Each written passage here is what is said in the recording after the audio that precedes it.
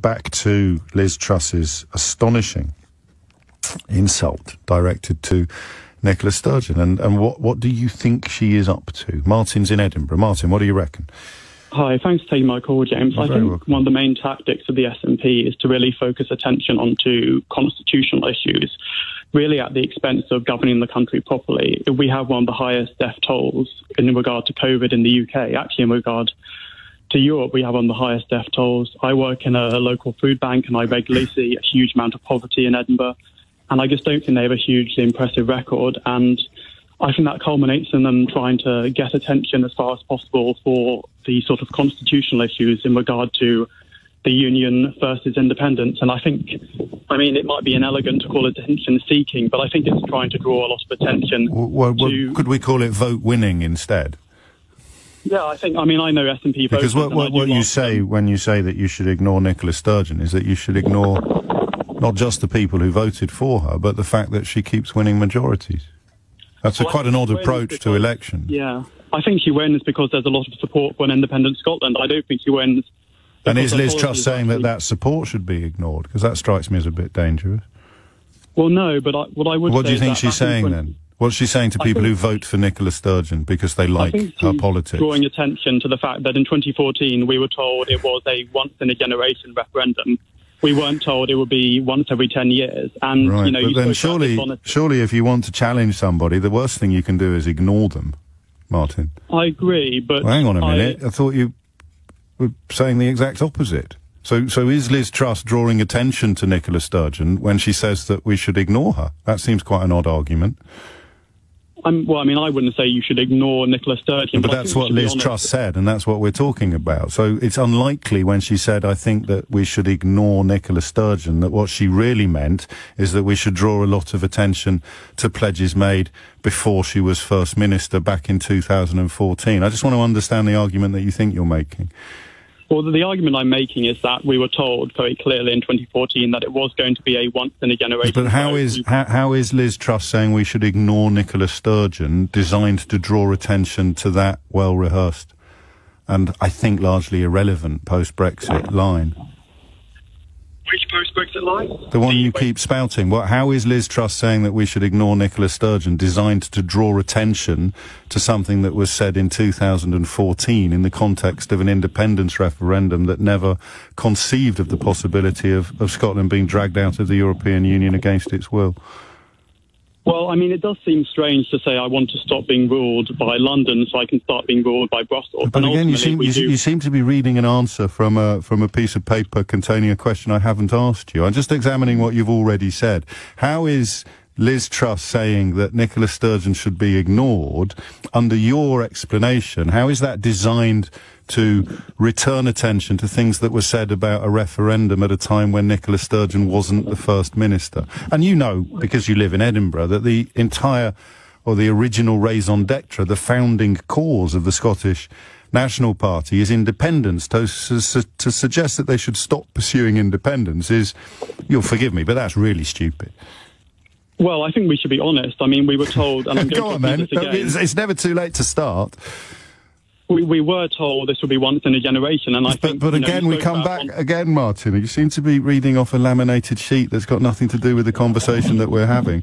How does telling Conservative members that Nicola Sturgeon should be ignored at an English hustings, how can that possibly be designed to draw the attention of the country to things that were said in 2014 when Nicola Sturgeon wasn't First Minister? I believe, James, it's designed to ignore her demands, not necessarily to ignore her as a person. But the existence of the Scottish National Party is to pursue Scottish independence. Okay, and she keeps winning it, and she keeps winning elections. Sure. Should we have a referendum every year until we finally go independent? No. Okay, but you agree with me in that sense. You agree that there's got to be a limit on how many times we vote. Again, you've pulled out another laminated sheet that bears no resemblance whatsoever to the conversation that we're having. You accept that there has to be a limit on how many times we vote, right? Yes, and therefore we can only ever have one. Ha-ha, zinger from Martin in Edinburgh. The question is not about referendums this morning. The question is not about 2014. The question is not about anything other than why Liz Truss has told English Conservatives at a hustings in England that Nicola Sturgeon should be ignored, and what message does that send to Scottish people? What message does it send to you? I think it sends out the message that we should ignore demands that are ultimately unreasonable. So we should ignore the results of elections. If a party dedicated to Scottish independence wins an election, we should absolutely ignore the reason why that party exists. It's quite. It's a position, no, Martin. Can I make the point? Well, as long as it's relevant to the question that I've asked, which would be a first in this exchange. I will. If we had never had a referendum, James, then I would be firmly in favour of it. But we have had one, and you've already conceded that it would be unwise to have a referendum. I haven't conceded anything. You have another referendum as soon as possible, because Scotland is now being dragged out of the European Union against its will. So we should stop being ruled by London so we can start being ruled by Brussels, which makes a lot of sense. Oh, love it. That's another laminated sheet. No, because Scotland voted to stay in the European Union. So did London. So did London. And I wish we had a chance of staying in it, but we don't. Scotland does, because it has a democratically elected political party dedicated to independence. Hold on a second, James. I'm holding, Martin. Hang on, just make sure you've got the right laminated sheet. Go on, say something about London. Referendum on independence. But why are you asking me a stupid question? It's not a stupid question, James. Okay. London, why shouldn't they get a referendum on independence, James? Okay, because London can't leave the United Kingdom, Martin. They could become a city-state. Ever heard of Singapore, James? Oh, you've got me there, Martin. You're really running. You're really running rings around me today. Certainly am, James. No, you absolutely have. Here am I calling for London to become a city-state. Well, why can't they? Is it physically impossible? No, you explain why they can't, Martin. It's not physically impossible. Singapore was a city-state the last time I checked. Okay, so we're in favour of London becoming a city-state if we think that the democratically elected First Minister of Scotland should not have the reason for her party's existence to be ignored. Okay, but we had a referendum in 2014. It's not okay. Yes, before the European referendum, before Scotland was dragged out of the European Union against its will, having been promised in that referendum that could never happen. I think we're probably exhausting our joint reservoirs of goodwill here, Martin. So I'll ask you one more time. I'll ask you one more time. Okay, and I'll answer this time. Why did Liz Truss last night suggest that the First Minister of Scotland should be ignored by the Prime Minister of the United Kingdom?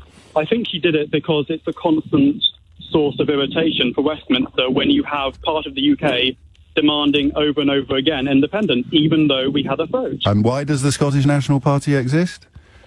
They exist to stand up for Scottish interests, which isn't necessarily synonymous with independence. You're a member of the party, are you, or should we rely upon people who support them to tell us why the Scottish National Party exists? Well, I mean, why does the Green Party exist? I'm not a member of that, but I believe they exist to stand up for environmentalism. They do stand up for environmentalism, and when they're in power, they will do things that are designed to deliver a more environmentally friendly environment. Why does the Scottish National Party pursue power? They pursue power for a variety of reasons, because they want to better the interest of Scotland, but they also have to be honest as well. What is their abiding reason for existing, Martin? You must be vaguely aware of your own ridiculousness now. No, Scottish... No? Okay, so what is the abiding reason for the existence of the SNP? What's the main reason? What's the main? You said a wide array. Just give me the main reason for why the SNP exists. And the main reason is sovereignty, which can come in the form of devolution or independence.